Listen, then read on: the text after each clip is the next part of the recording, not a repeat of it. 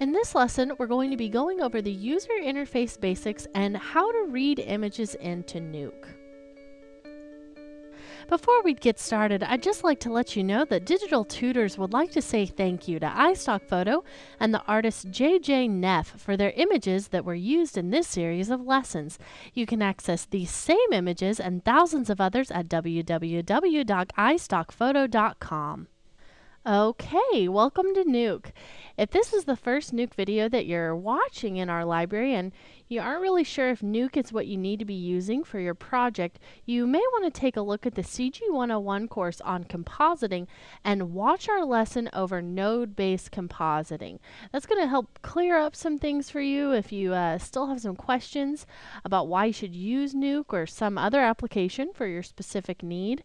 And again, that's just our lesson over node-based compositing. You can just type that into the search and that'll come up for you. So if you are sure that you're in the right place and you're ready to learn NUKE, let's go ahead and get started. This file that I've opened up here is your 02_begin.nk file in your NUKE files folder inside of your project files.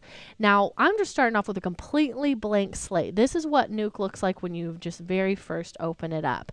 So if you are wanting to create a new file, you can always go to File, New if you had something else opened up, maybe that you were playing around with and you want to start new. Or you can just open up our 02_begin. That's also going to be a blank slate for you. Now, let's say maybe you've been playing around with it a little bit and things don't look like mine, and that can be kind of confusing to follow along with. So if you want to change your layout to look the same as mine, you can just come up here to Layout. I'm just left clicking and holding that down, and you would just choose Restore Layout 1 Startup Default, and that's going to put all of these into place just like mine. Okay, so now that we have that kind of figured out, let's go ahead and go over some of these user interface elements. And you know, when you're first learning a brand new software, the user interface can be one of the most intimidating things because there's all of these buttons, you don't know what they do, it's like a foreign language. So I'm just going to go over these really slowly so you can get an idea of just kind of what's going on it. But one of the things that you can be relieved about, the things that I love about NUKE, is that it is very well organized. So everything really has a very proper place that it's in, and everything is together that makes sense for it to be together. So I really think you're going to love it. So we'll just get started with this area here. So this is going to be our viewer.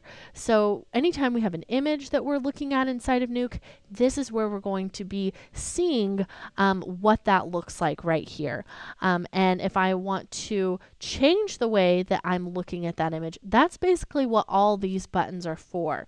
So the way that I'm viewing the image is going to be changed by these buttons here at the top. Now, I don't want to get into what all of these are, channels, all of those things, and just to bog you down. But one thing that you might want to know is just these two little buttons here on the sides. If you click those, it's going to collapse that for you. It can look like maybe part of your buttons are getting cut off, like they're behind this area over here, but that's just the button to collapse that. So we aren't going to be using these for a little while, so if you want to go ahead and collapse those now, you can.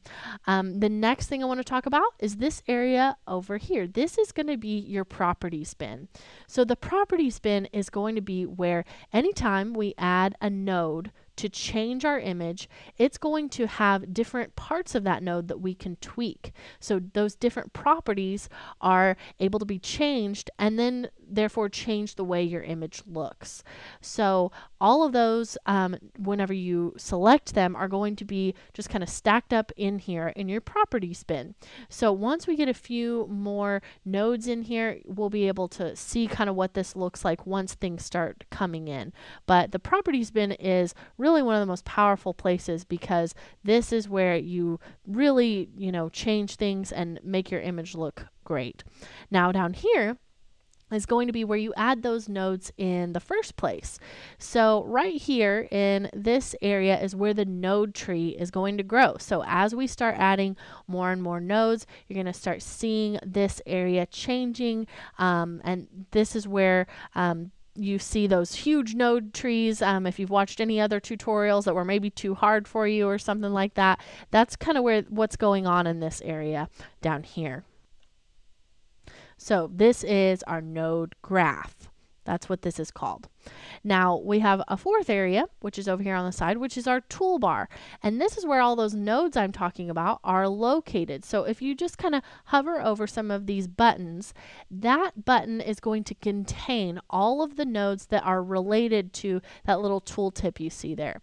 So up here at the top, this is our image button. If I click and hold that, then I'm able to see all of the image related nodes. So that might be a little bit confusing. You know, image related is so broad, but this is, you know, for bringing things in, having something that's just going to be a solid, something like that.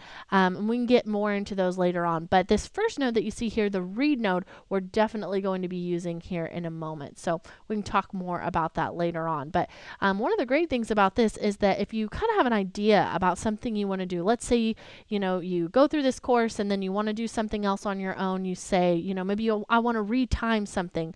It has this nice little clock icon for you, and that's really just going to help you to kind of figure this out on your own. So I love how intuitive this interface is. So you can click and hold that, and then kind of start to go through here and just start playing around with some of those different nodes. Okay. So again, that's the great thing about NUKE. We've gone over these four main areas: our toolbar, our viewer, our properties bin, our node graph, and that is really all you have to worry about right at the beginning. We've just got these four main areas, and that's really just what you need to know at first. And while NUKE is an incredibly powerful tool, there's not a whole lot you have to remember about how the interface, at least how the interface fits together. Okay, so remember how I said everything is going to involve a node. You know, pretty much everything I was explaining, you heard the word node, because that's basically how this whole thing works. So even to view an image, we need to have a node, and that's going to be that read node that I pointed out. So if we just come up here to image, click, just left click and hold, come over here to read, we're going to go ahead and choose this node now. So what it does is it's going to pop up this area here, and this is just going to be where you start to read files in. So right now I'm over here in your project files. So if you drill down through those a little bit, what you downloaded from us, we've got our NUKE files and our reference files. Now our NUKE files are going to be obviously where you got the 02_begin. So if you get lost along the way and you want to follow along with me, kind of maybe pick up where I am, you can just choose any one of those. We're going to have one for the start and the end of every single lesson. And then your reference files are going to be what you'll use for just the images, the things that we're going to be building our scene with. So you can just double click this, or excuse me, just single click it. And then we've got these four different folders inside of here. So we've got our beauty, our ground shad, which is going to be our ground shadow, heat, and our street background. So let's go ahead and click again. And now we come inside of here and we have this sequence. Now I know it's a sequence because I've got this 1 through 70 at the end. So this means I have 70 frames to this sequence. And we also have sequences checked. If I uncheck that, then we're going to have all those individual files. But I do want to use this as a sequence. It's animated. So go ahead and click that to select it and hit open. And you can see now we have our first read node dropped in. So you can kind of see this little image here. It's on a black background. But I'm going to be using those other three that we saw there. You saw those other three folders whenever I had that open. So I want to show you a different way that you can bring those in as well that is maybe just a little bit faster. Okay, so I'm going to go ahead and grab this here and pull this over. This is just the folder that's containing your project files. We'll go into those reference files again. And now we have all four of those folders that you saw earlier. And NUKE is so smart, it's actually going to know that if I have a sequence that has those names, that have those numbers at the end of each file, that it's going to know that it is a sequence. So I can just take the whole folder and drop it in, and it's automatically going to create a read node for me. And I don't even have to do it one at a time. I can simply shift select the ones that I didn't bring in yet and just drag them over here onto my node graph. And you can see those 3 little read nodes popped up. Now we have a total of 4 read nodes all together. So pretty cool. Now you notice that even though we have these read nodes, I can't see anything up here.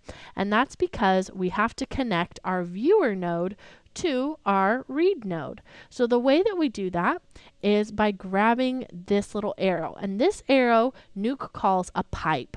So all of the nodes are going to be connected with pipes. So this first pipe that we're connecting here is what's going to allow us to see our image. So let's just go ahead and bring it over here, and we'll drop it onto read 4. So I'm just left clicking and dropping it on there. So now you can see we have this nice little image here.